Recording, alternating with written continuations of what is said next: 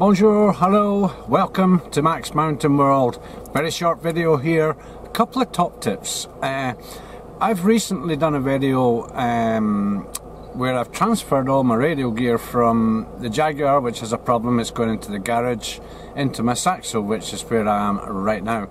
And there was one thing, I managed it, no problem, but I had a slight feedback on through the extension speaker when on the TX.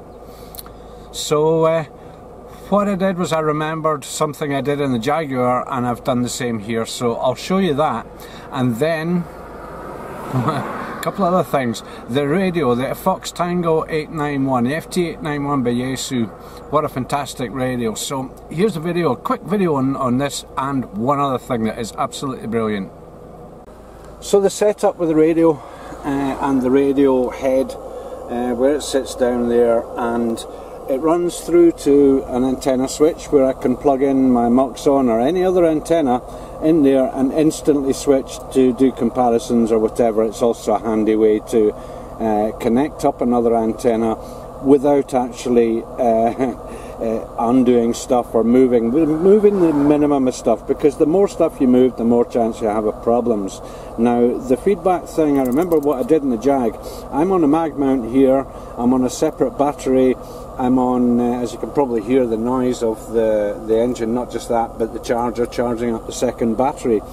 And everything is independent of the car, but I have earthed the coax here that goes to the radio, and I've earthed it to the car seat.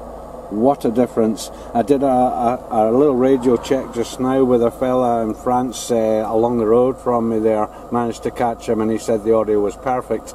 The audio was perfect before, but it was just irritating hearing my own voice coming through in a muffled form on the extension speaker that I have sitting down there.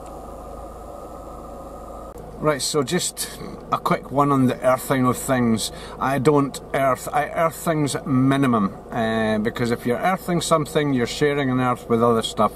There's a lot of disputes and a lot of arguments in it, but that's the way that I do it, and I've never had a problem with it. This is just a little thing, earthing the connection of the antenna out of the radio. So that's it for today. The next thing I'm going to show in the lead out here is absolutely fantastic and a useful top tip for many of you.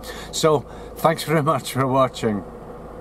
When I did that last video, I did explain that very easy to take this, slot it in, have it in a useful place there. It also slots in here the same way as it did in the Jag, and you've probably seen videos I've done of that.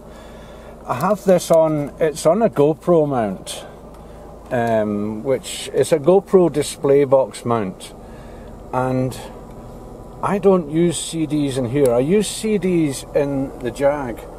Check this out, and it does actually stay in place, and it doesn't bother anything to do with the stereo. It doesn't move around or anything. It's fantastic.